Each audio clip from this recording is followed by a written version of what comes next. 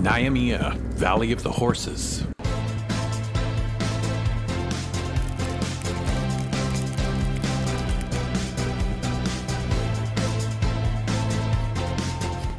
This video is going to be a little bit different for a simple reason. I dropped the hard drive just before I was going to post it, and I have not been able to retrieve the data off the hard drive. So what you're going to see here is the render cache clip from my editing program. But it's just such an interesting area and some great footage, and I really wanted to share it.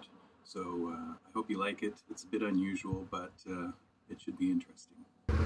This was my campsite for the night, just off of Highway 20, and it was brilliant. There was birds all over the place, including loons, which I love, and the only problem was it was a little cold. It was frozen water on the bench in the morning, and that's challenging because I only have a sleeping bag that's good down to 5 degrees. So other than that, a beautiful spot.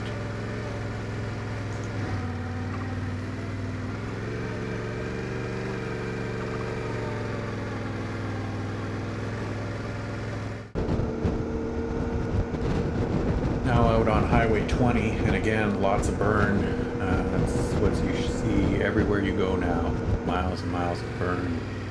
This is an outlook just overlooking the valley that I'm about to cross into. This is looking south across the, I believe it's the Chilcotin River.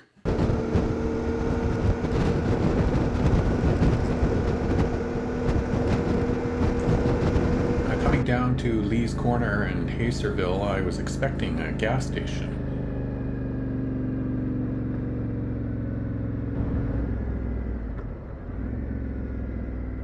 I later found out from a local that it had been burned out in 2017 and they had simply packed up and left. So it was off to a station a little farther down the way where I hoped that there would still be gas. There's the First Nations gas station, and then there's this little general store at Alexis Creek. And it has a fair amount of stuff there, although a little tough to get anything fresh or produce of any sort. But you can definitely get a couple of dinners out of it.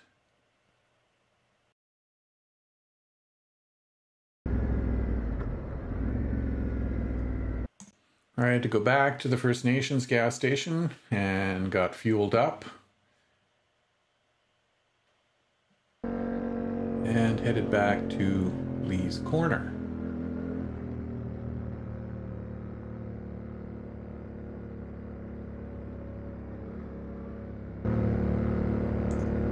This is the bridge crossing the Chilcotin River.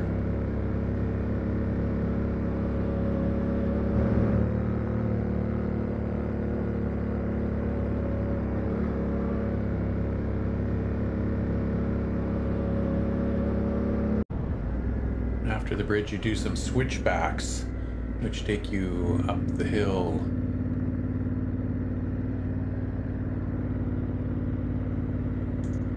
And into the Yunesit'in Reserve.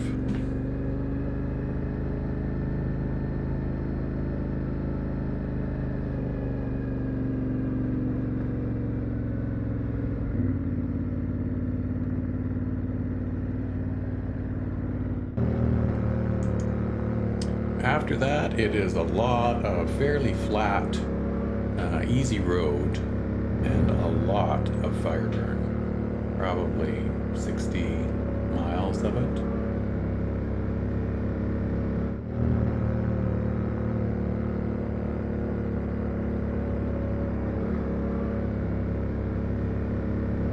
Yeah, this is the end of another road that comes down from Highway 20, but I don't know how passable it would be. I pulled over to the side of the road and had a little bit of lunch here, maybe halfway along the road to Nemaiah Valley.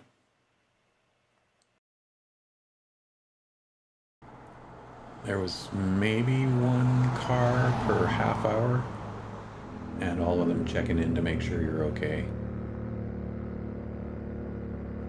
But as you can see, it's a pretty wide gravel highway.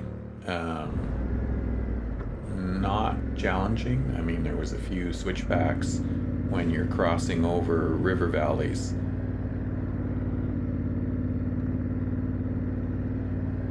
This one is the Tseko River, but pretty easy riding.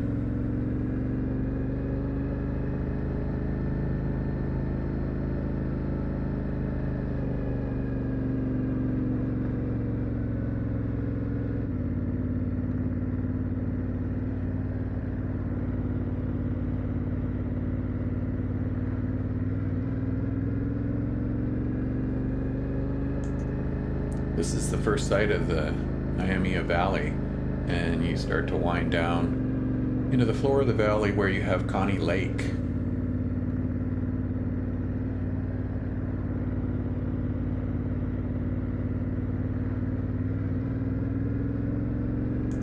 This is pretty stunning country in here. My first horses, and then this guy bolted across the front. Scared the crap out of me. But it's a great shot.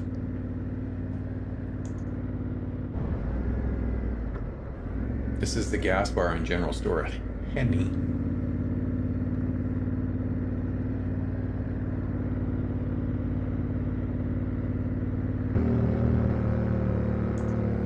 Now heading out well past the village. I was kind of surprised. I thought the village was close to Chilco Lake, but it's actually quite a few kilometers. And again, the road is very good. It's a gravel highway.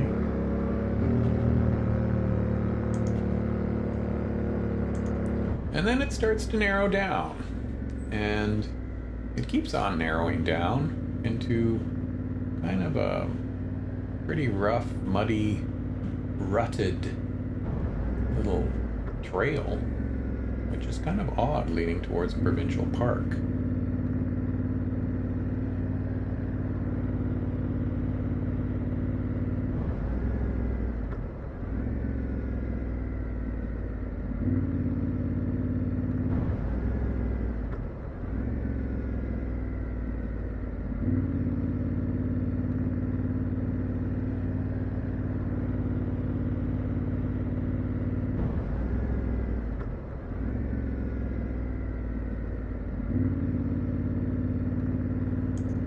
Not recommend this road if it has been raining for a few days, because as you can see from all the dried ruts, it turns into a sloppy mess.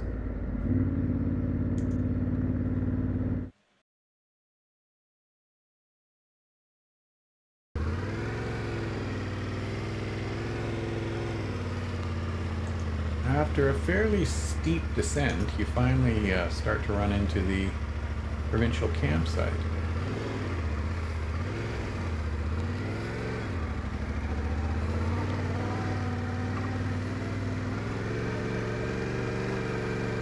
Which is right beside Chilco Lake. When I was there, there was no one else. So I poked around for a little bit, and it is a pretty beautiful place.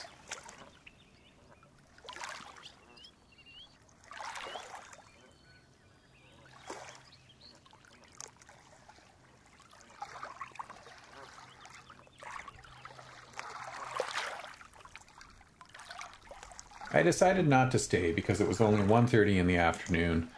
There was nobody else there, and it was quite windy, and I expected it to be cold at night.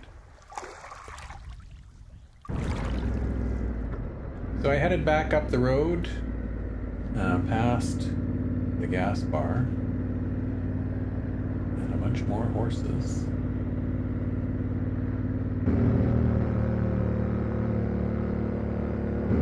I turned up the Vedan Lake FSR, which had some really stunning views.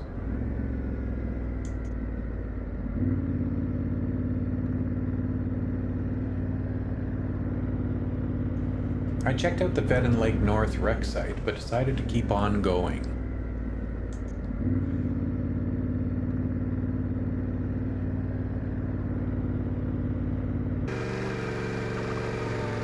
there was a fairly steep, long pull up onto another plateau.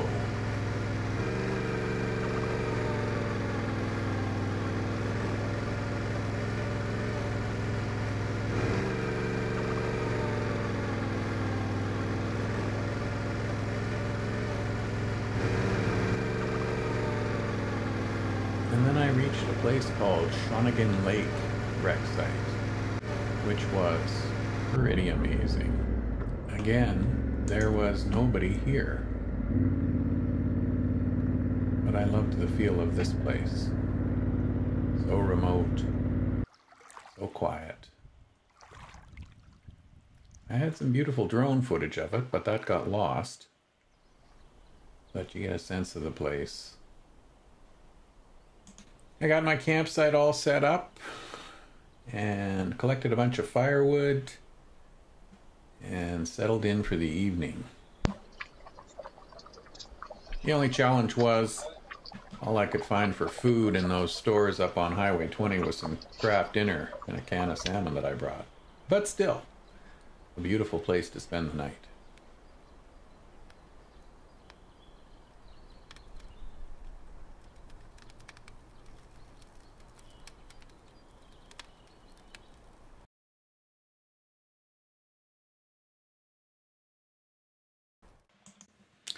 The next morning I got all packed up and headed back down the same FSR out to the Nemaiah main road. If I'd had a companion with me, I would have explored some of the rough FSRs that continue on up to the north, but I just didn't feel comfortable doing that all by myself this far out from any other support. This is coming back down the valley into Vedan Lake, and it's a lot prettier country than all the way out from Highway 20, because this is close to the coastal mountain range, and you start to get into some pretty interesting stuff here.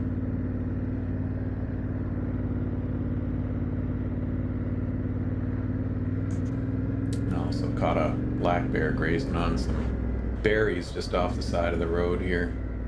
I saw a lot of black bears up in this area.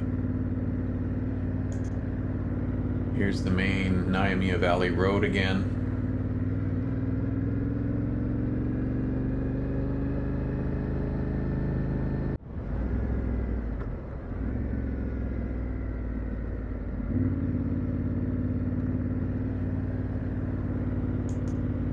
This is the Chilcotin River again.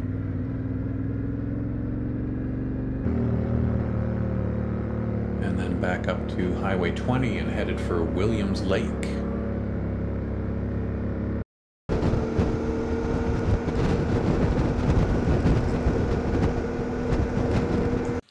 In Williams Lake, I found the Lakeside Motel, which, in spite of a rather rude receptionist, turned out to be quite a win. It had a very cute room and a nice little view over the lake, and was an enjoyable end to my odyssey out to the Nemaiah Valley of the Horses.